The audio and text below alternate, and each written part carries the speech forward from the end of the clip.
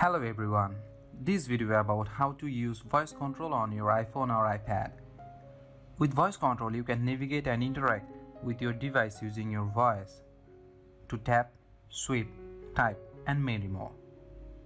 To get this feature you need iOS 13 or later.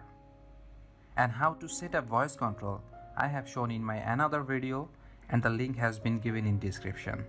However, before we start today, please do subscribe my channel to bring more tech info for you, and if you already subscribed, thank you for watching. Now come back to the topic and let's begin. When voice control is turned on, you can speak command just like you would perform an action by touch.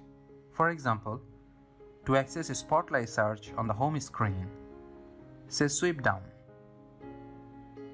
type music. To access long press menu for certain apps, say long press with app name. For example, long press photos. Voice control doesn't change how your device responds on the touch. To see list of available commands for different situations, say show me what to say.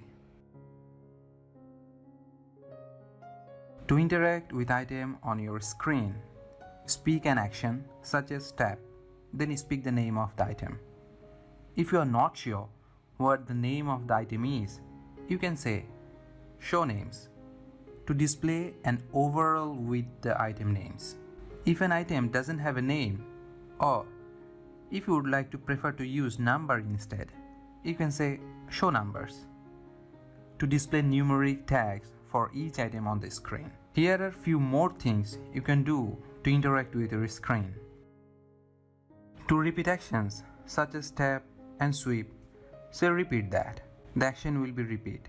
You can also specify how many times to repeat an action. For example, you can say sweep right, repeat that 3 times. To return a previous screen or menu, say go back. So enjoy voice control on your iPhone or iPad and give the thumbs up if you like, and remember to subscribe my channel to provide more tech info for you, and keep watching the latest video which is screening now. Thank you for tuning in and have a nice day.